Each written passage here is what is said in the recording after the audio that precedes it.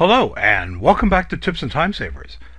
I'm Danny Rux, and I'm happy to report that thanks to feedback from several of my viewers, I've decided to continue into a part 3 my series of using a pivot table to create and present a frequency distribution report. The response from the viewers was to say, Danny, can you now take it to the next step and actually create a visual representation of the frequency distribution report? In other words, create a pivot chart. And that's what I'm going to show you how to do. So this began with a request from my manager: how many small invoices do we process? I created an initial pivot table frequency distribution report. The feedback I got from the manager was, I need to present this to upper management in 1 hour. In other words, can you clean up the way this looks? Now, the second set of feedback that I have from the manager is, I'd like to see this presented visually in a chart. So here is the pivot table that we're going to use. Now, notice that in the pivot table, and I'm going to come up here, I'm using Excel 2010, I want to open up the field list. Notice over here that for this frequency distribution report, I use one field in the underlying data set, but I used it 3 times. First, to create the bin distribution, the range of invoices that ranged in value from $1 to $5,000. I then pulled it over here into the values to summarize it by the revenue. So I changed the field name over here to call it revenue. I dragged the invoice total a second time into the values, and this time I used the count function to get a count of the number of invoices. Now, notice that there is a wide difference between the size in millions of dollars of the revenue that fits into each one of these bin ranges and the number or the count of the invoices. So with one cell inside the pivot table selected in Excel 2010, and the same will apply in Excel 2007, on the pivot table tools options, come over here and say pivot chart. Now I want to use a column chart, so I'm going to leave that selected. Click OK.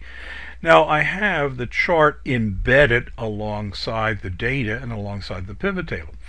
I like to focus on creating the chart and have that be the center of my attention. So on the Pivot Chart Tools Design tab, notice over here to the far right there's the command to move the chart.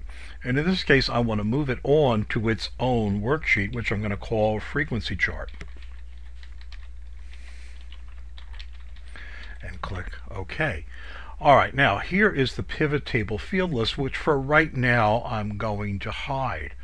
Also notice that I have these funny looking labels over here. Now if I come over here onto the Pivot Chart Tools Analyze tab, these are called field buttons. For right now, while I'm creating the pivot chart, I'm going to say hide them. I want to concentrate on having the chart be the right representation of the data. Just before I do this, remember that when I come back here and I look at the pivot table, notice the big difference in values, millions of dollars and hundreds of invoices. So what we have over here on the chart is we have 2 series: revenue, which you can see in the column, and the invoice, which are these little red strips down here. So what I want to do is I want to create what's called a combination chart. Now, what I first want to do is make sure that I'm selecting that second series. I want to verify that I have that series selected. So if I come up here to Pivot Chart Tools on the Layout tab, over here I can see all of the possible areas of the chart to select. So if you don't have invoice count selected, this is the time to select it. Now that it's selected, now that it's active, come over to Pivot Charts Design, and I want to change the chart type to that. So rather than having both series be column charts, I want the count of invoices to be a line chart.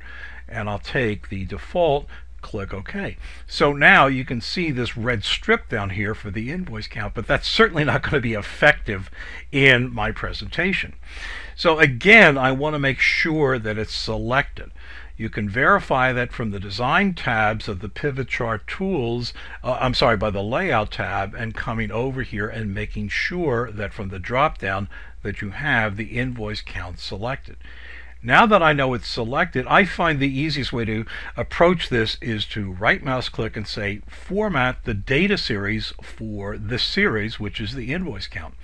In this case, what I want to do is I want to put this on a secondary axis. So the primary axis, which is what we see here for the blue column, is the revenue.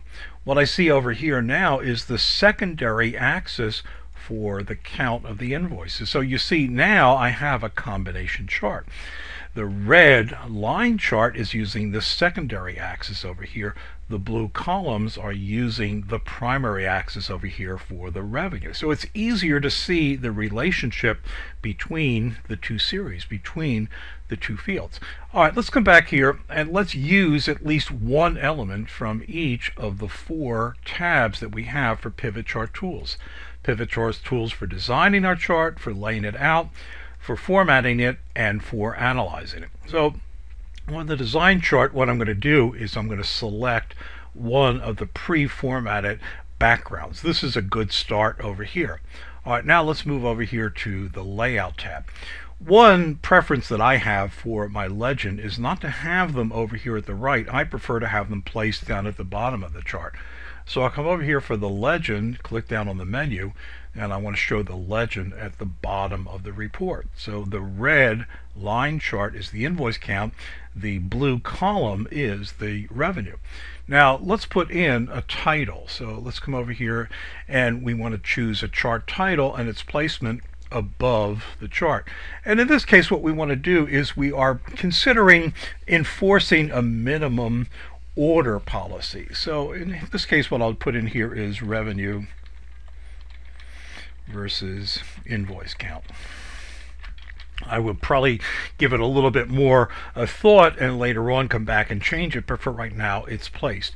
One of my other preferences is that really I feel that these value series grid lines confuse the issue. So I like a clean chart. So again, I'm on the Pivot Chart Tools layout. And in this case, what I want to do for the grid lines on the primary series, primary horizontal series, is I want to say none. All right, now let's move on to formatting our chart. So now we're getting down to the local level. What I really want to do is I want to change the appearance of the column series, of the revenue series. So in this case, what I want to do is come over here into the shape styles, and I like to use one of the preset shape effects. I'm particularly fond of this one, preset number 2. So you see the effect that it has. It has a really nice, clean effect. All right, now it's time to return to the Analyze tab. Remember those field buttons that I removed about 2 minutes ago? Let's see what we have over here. So I can come back here and I can unhide all of them. Now, really the only one that I want to use is the Pivot Chart filter down here for the invoice total. If you recall, back on the pivot table itself, I used one field and one field only for this pivot table. I used the invoice total to create groupings for the bin ranges. So watch what happens when I use the invoice total filter over here to not look at all of the bin ranges, but I want to look at the low range and I want to look at the 2 high ranges. So you see I have a nice interactive chart. Now the filtering that I performed over here on the pivot chart also applies to the pivot table. So notice over here, here is the filtering that the chart applied to the pivot table. In this case, in the pivot table, if I want to remove that filter, click OK. When I return over here to the pivot chart, that filtering that I did, that I performed in the pivot table, applies to the pivot chart. So you see, you can't have a pivot chart without an underlying pivot table. Any changes that you make in one apply to the other, structurally as well as filtering. Now let's get rid of these values up here, and rather than coming back here to the Analyze and deciding, well, which ones do I want to get rid of, what I have found is that if you right mouse click over here, notice that I have 2 choices: hide the value field or hide all field buttons. So in this case, I'm going to say hide the value field. So I still have over here the report filter. Come down here and I really don't need to have the legend field button down there. Again, remove as many elements as you feel that you can. So here I have a nicely formatted interactive pivot chart that I can use to present my findings, that I can use to interactively decide should we or should we not enforce a minimum order policy. And the pivot chart is nicely connected into the pivot table. So let me just close this up by reminding you that I have created a series of downloadable extended length tutorials on pivot tables in 3 flavors. A pivot table 1 hour plus video for Excel 2003, one for 2007, one for 2010, for $9.95 each. And they are available as a download. You download them from my WebEx by Cisco site. So when you come over to this website, which I'll include a link for on this video, come over here and you want to come into the recorded sessions, and you'll see the sessions that I have available. Here are the 3 extended length pivot tables that I have recommended, or just to demonstrate it, as well as I have a number of free lessons over there. So I'll look for you in the next lesson. And thank you again for your support. Thank you for your comments.